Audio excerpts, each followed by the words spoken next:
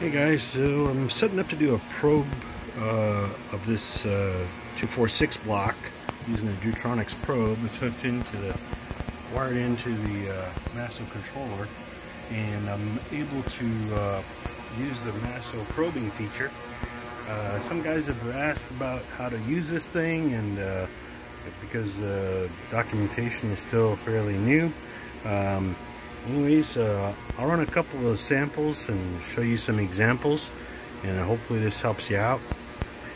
Essentially, when you look at the offsets at the top, those are offsets you can enter in, which will put the 0 point at whatever distance away from where it probes. But for now, we're going to set that up as just being 0, so that we can find the corner of a part. And I'm doing outside. I've got it set for outside, and I've got my probe speed and my probe diameter. I'm working in imperial numbers, of course, being in the US, but numbers work relative to your unit system is no different. So I've set up an offset from the corner.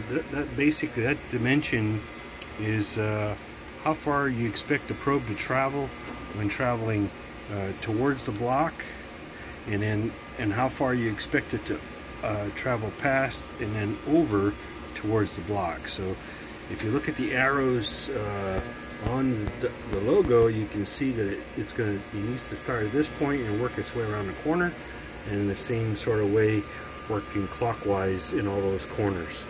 So we're just going to go ahead and run one and show you how it works. And if you have any questions, feel free, but the idea is basically to give you an idea on how it works.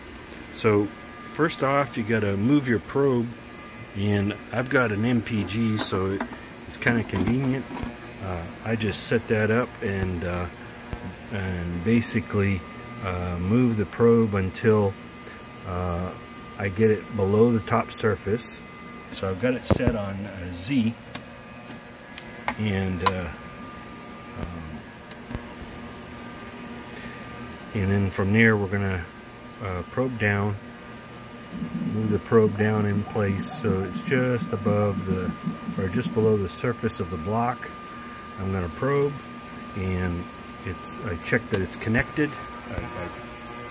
Looking at the corner of the Masso software, I actuate the probe manually. It lights up, so it's telling me it's active and working.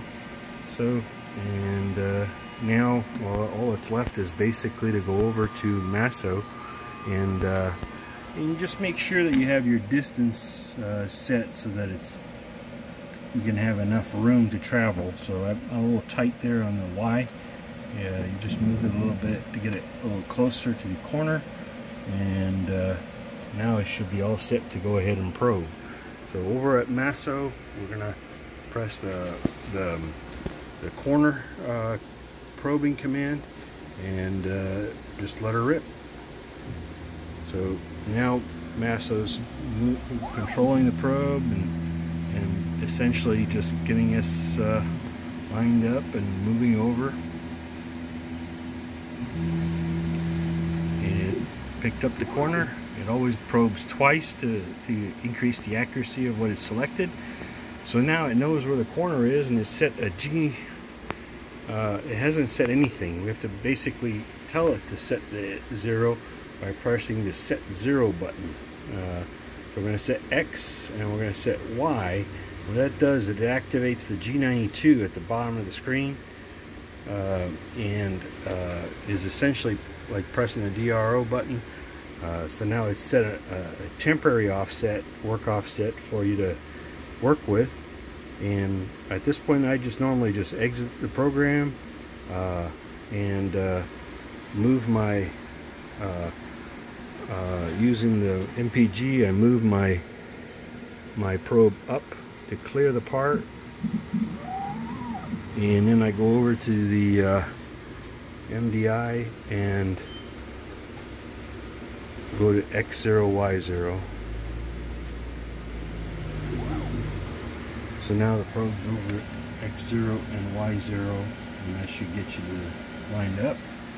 and the DRO is saying I'm at 0, but that's a temporary work offset. So I like to work with my work offsets in the F4 screen.